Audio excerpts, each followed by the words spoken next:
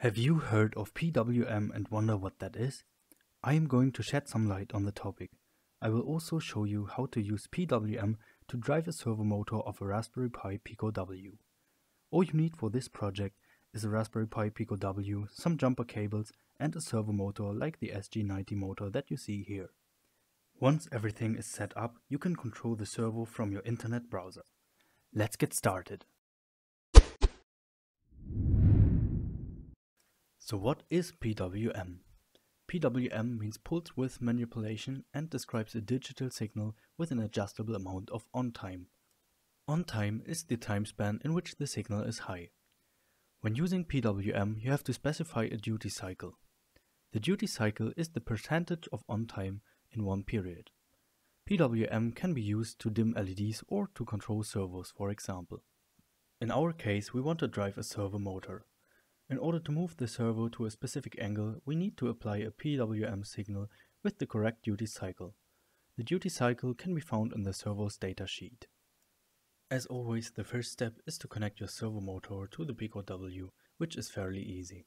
The black or brown wire from your servo needs to be connected to any ground pin of the Pico W, while the red wire needs to be connected to V-bus.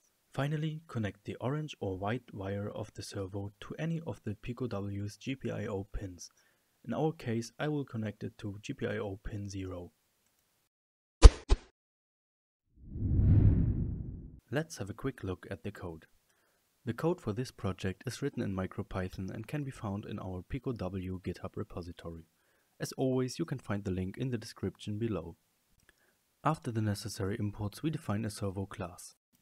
In the init method, we need to specify the minimum and maximum duty cycle, the GPIO pin number that we use to control the servo, and the PWM frequency. The class also contains a function to rotate the servo to a certain angle. We create a servo object and then set the SSID and password of the Pico W. The Pico W gets configured as a soft access point and we wait until it is active. Then we define a function to load our HTML page. The index.html page is just a simple HTML page with some basic styling. In the body you find a range slider that we will use to control the servo.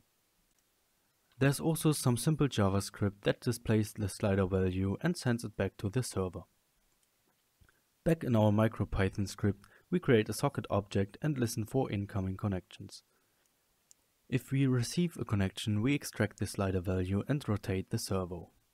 Finally, we respond by sending the index.html page with the adjusted slider value. Since we named the script main.py, it will start automatically whenever the Pico W is booted up. Run the script once in Tony to see the IP address that the Pico W assigns to itself. The IP address should always stay the same.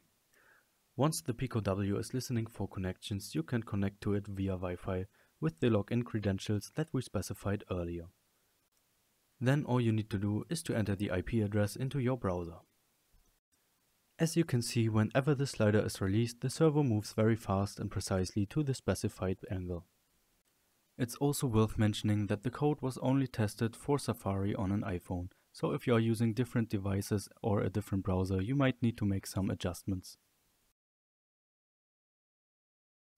So that's it for today. If you enjoyed the video, then make sure to leave a like and subscribe to our channel, as we will post videos like this on a weekly basis. Also, check out our store by Zero to pick up everything you need for your Raspberry Pi projects.